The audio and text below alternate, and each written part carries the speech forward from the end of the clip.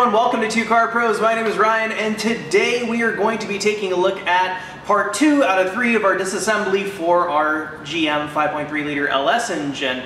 It's really important to take this thing apart in the correct way and get it prepped and ready for the machine shop, which will be later on in this build. Now, before we go any further, I want to mention that this build is sponsored by Summit Racing. They won't be sending me any money, but they will be sending me some really cool speed parts later on in this build as well. So in this video today, I'm going to be showing you how to remove your cylinder heads and harmonic balancer and a couple other little things here and there. So with all that out of the way, let's go ahead and jump into it. So for today, the first thing we're going to focus on is the oil pressure switch here. Now, it might look like a regular nut arrangement down here at the base and you think you could get a big enough wrench on there, but that's not really the case. What you actually need is this special socket. I have this USA made one. I have left a link down below in the description to it, and you can look in there and you can actually see there's little bits of, it looks like a regular hex socket, but there's little lobes at the very tip of each point, and those are essential for getting the switch out. So we can go ahead and put that on, make sure it fits, and then remove it. It comes out really easy when you have the right tools.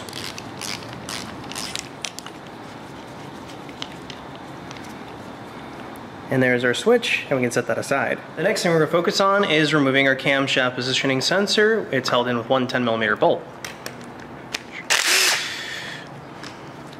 And we can grab a flathead screwdriver and kind of pry our way in there. There's a little O-ring holding it in, so it might fight you just a little bit, but with a little persuasion, we can remove it. See, that's the O-ring we were fighting earlier. Alright, the next thing we can do is remove our two knock sensors using a 22mm socket.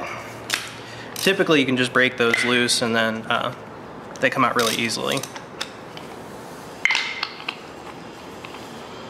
And that's what those look like. We can go ahead and set those aside. So now we can remove the 10mm bolts that hold the lifter valley cover on. There we go, there's all 10. So now we can get a flat implement here and jimmy our plate off here, because it's probably, yeah, it is. It's pretty gooped on there. That's a nice seal. We're breaking on the right. Move to the left here. There we go.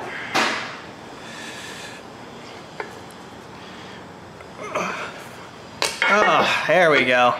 Go ahead and remove that. Set that aside, we will need this later. So you can see this is where GM put these knock sensors here. It's actually a really good place for them. Think about them as little microphones. If they're nice and deep in the engine and very close to the cylinders where ping might happen, they can hear it very, very easily. They used to be located on the outside, but it was discovered this was a much better and more ideal setup. So a little bit of a pain in the neck if you need to change one, but overall a better design. So on our knock sensor mounts here, you can see that one of the seals did not come with our lifter valley plate. So we're just gonna grab some channel locks and work that off.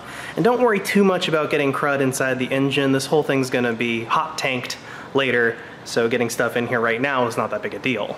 So now we can focus on removing our cylinder heads, which means we need to remove our valve covers here. And I'm only gonna show you how to do one side since they are identical. So the valve covers come off with these 4 8mm bolts. Go ahead and remove those bad boys. Those are a little funky looking. Make sure you set those aside. Don't lose them.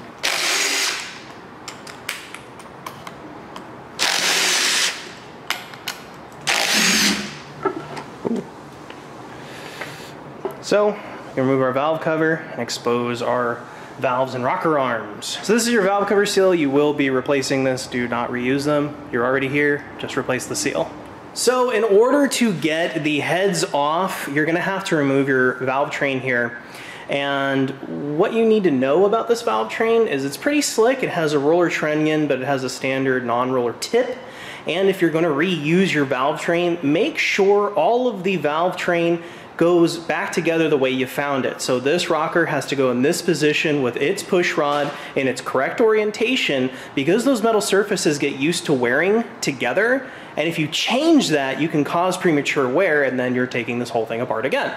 So if you're gonna reuse your valve train, make sure everything goes into its correct hole in its correct orientation. And same thing goes for lifters, but we'll get to there soon. Now, in our situation, we're gonna go ahead and replace all the valve train. I encourage you to do the same. And these are 8mm bolts to remove our rocker here.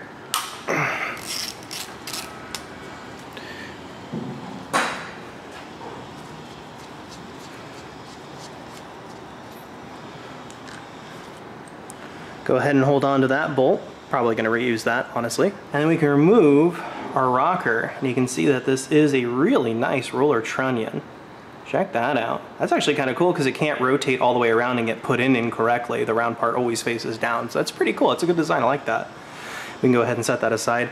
And then we can remove our push rod as well while we're at it. Now, if you're going to reuse these, just like I said, make sure this push rod goes back in this hole for number 1. And its orientation is correct. Don't flip it around the other way. Make sure it goes back in just like that. But that doesn't apply to us because we are going to be putting new valve train in it. Now just do that for all 16 for both sides.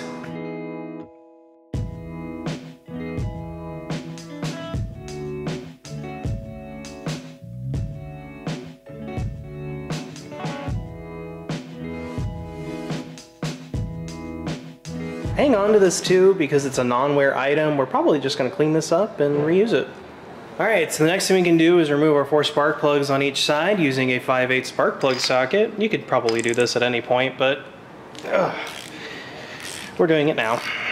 The only tip I have for you is when you're removing your spark plug, make sure it is fully seated down on the spark plug nut because you don't want to round it off. That applies to every spark plug you'll ever encounter in your entire life.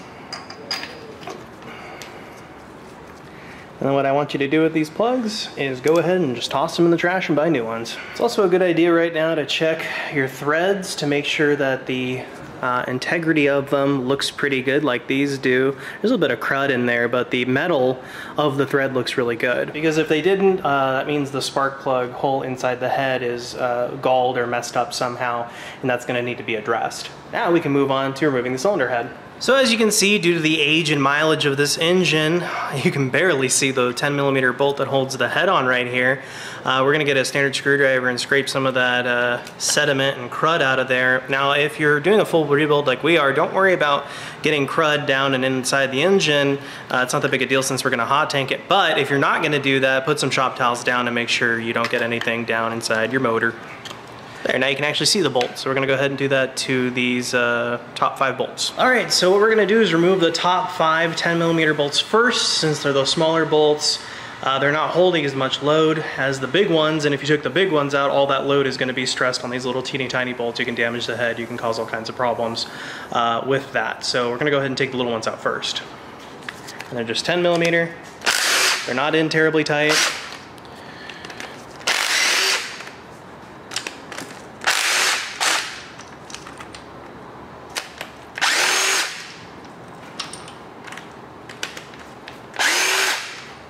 Then we can remove our bolts and set those bad boys aside. So the next thing we can do is remove the 10-15mm bolts. These are pretty stout bolts. They're in very, very tight, and as a result, I am using my 1/2-inch impact gun. You could use a breaker bar to the same effect. And our loosening pattern is very similar to our tightening pattern when we're going to be installing it, and we're going to do like an outside spiral coming in like this. So just follow along and you'll be fine. So we're going to start with the bottom right. Hold on to these as well because they're pretty stout bolts, and it'd be nice to not have to pay for these. Some people like to replace these. We might be replacing them, and in some application they're torque to yield and you have to replace them. These might be that way. I'm going to check them before we put them together. I'm not sure if they're torque to yield or not. They could be, so hang on to them, but if we have to replace them, we'll let you know when we're putting it back together. So I just found out that the middle ones are kind of different actually. They don't have a long shank or anything. They're just thread basically all the way up to the top, nearly. So make sure that you denote that these are different from the ones on the bottom. So keep that in mind.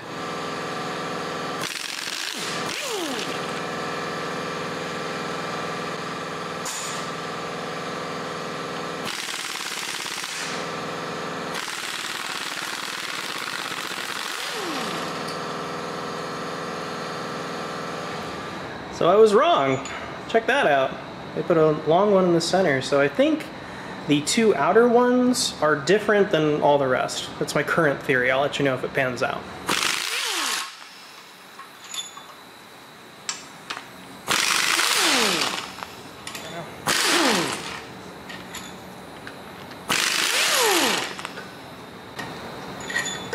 All right, so The two outer ones here and here are those different bolts, and the rest of them look like this. Okay, so what I've done is I've orientated my engine stand so that way the head is facing parallel with the ground.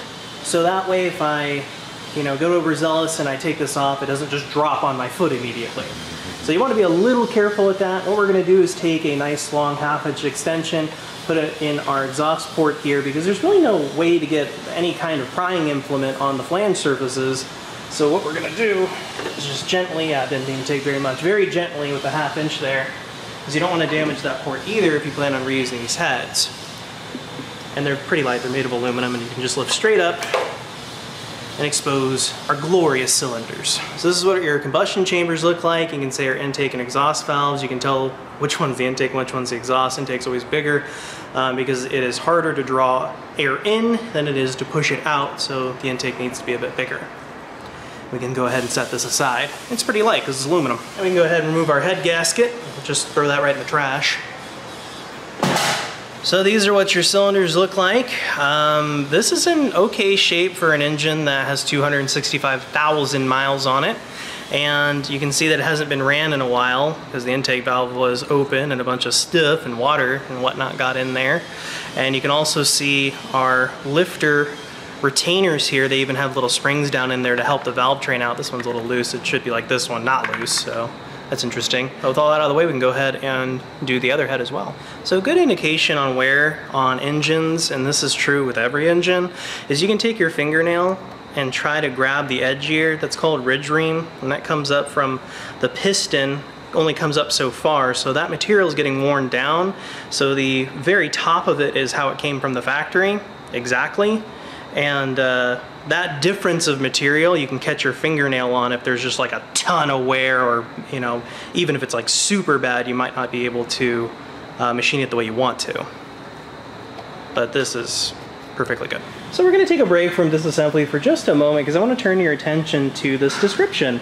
So I bought this off of eBay, like I mentioned earlier, and look at the comments. Runs good. See link in private, or see link to video in private note. And you think, wow, that's really cool of them. What they don't tell you is they took this engine out, it sat around, and a bunch of stuff got in it. So I want to show you, do you guys think that this would run good? Do you really think that this would be good? Or do you think that it would cause major problems and damage and maybe even self-destruct? Yeah, probably the second one. So I just wanted to go over this and show you guys, don't put used motors in your stuff. Just rebuild it. All right, so now we're gonna remove our lifter retainer here, and it's just 1 10mm bolt. Go ahead and remove that, set that aside somewhere special. We can remove this, just like that, set this aside. Don't know if we're gonna reuse that or not. So now we can focus on removing our lifters. I'm gonna show you how to do one of them because they're all identical. Now, they do make special tools that remove these without harming them, especially if you're going to be reusing your camshaft and your lifters, but we're not gonna do that in this situation, so we're just gonna use a pair of channel locks. Now, because these are rollers, and they're a little tough to get out because a bunch of crud gets in there. Because these are rollers, they last a very long time and they're very high quality, but you have to know which way you took them out. So I took it out like this, so its orientation has to go back in the way I took it out. If you 180'd it this way, that's no good. You gotta keep it just like this, and it has to go back in the hole you took it out of. Make sure everything goes back in the way you took it out if you're gonna reuse your valve train, but we are not. So these are going in the trash. So the next thing we're gonna do is focus on getting this dampener off. Now, the first thing we need to do with that is remove the dampener bolt. It's a 24mm. Now, if you don't have a 1/2 inch impact gun, like I do, you're going to need to be able to hold the dampener somehow and then use a large pry bar. So what you can do is use a large pry bar like this and hold it in place with a lot of force, or even have a helper hold the dampener in place. They also make a special tool that does it, but hey, if you have a big pry bar, use that in conjunction with a big breaker bar. So we're gonna go ahead and remove this bolt. There we go. Now this is a really special bolt. Hold on to this, put it somewhere safe. So in order to pull this off, it's not like on our big block where it had holes on the front of the dampener, threads that you could thread bolts into. This uses a 3-jaw puller, and basically the jaws are going to go into these little grooves here, and then you're going to spin it so it rotates and locks into place on these tangs.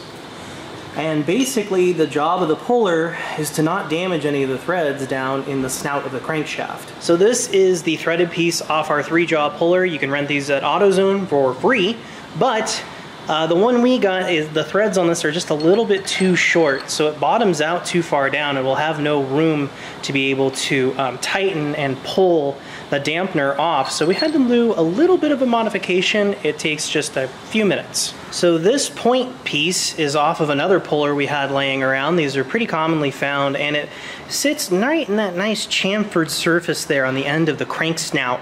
Now, you might be wondering, how do you get this to interface with this? Well, the answer is actually really simple. You take a 7/16 socket, you take the 7/16 socket, put it there, and then this, it's really hard to, you know, walk it around. You know, it won't be able to kind of go cattywampus on you. It will more or less stay right there and do its job while this is turning and pressing the puller off. The next thing you want to do is apply some wheel bearing grease, or any kind of synthetic grease would probably work, I imagine, and apply it nice and liberally to these threads. That's perfect. So this is our universal 3-jaw puller. They do make special pullers just for this application that you won't have to kind of rig to make work. This is just the one that's available at your local AutoZone for either $40 for purchase or free to rent. So what we can do is slide the jaws into those little gaps, little cutouts I was talking about earlier. Oops. It can be a little tricky because you got to handle 3 things at once. There we go. So they're in those grooves, and then you can just rotate it to the right like that, making sure that all 3 jaws are in their homes, because if one slips off, it's like really bad. So I've changed the camera positioning a little bit so that way you can see what the jaw looks like when it's secured in its home. So if it's off like this, make sure it is nice and square and has plenty of meat to grab onto. So what we can do now is install our drive screw here just enough until it gets close enough where we can put our little adapter arrangement. All right, and it's important to note I put some grease at the end of our socket here, but again, if you have the right puller, you won't have to do what I'm doing. There we go.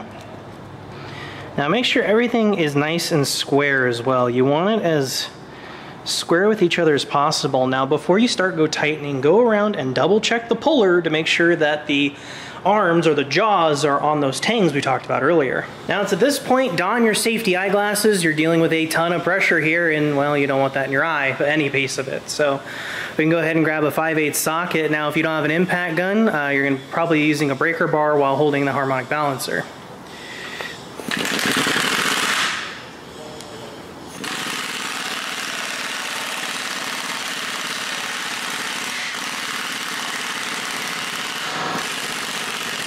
Once it gets to the very end, it's not held on very tightly, and then we can remove our tool from our harmonic balancer, and our job's done. Thank you so much for watching. Thank you Summit Racing for sponsoring this build.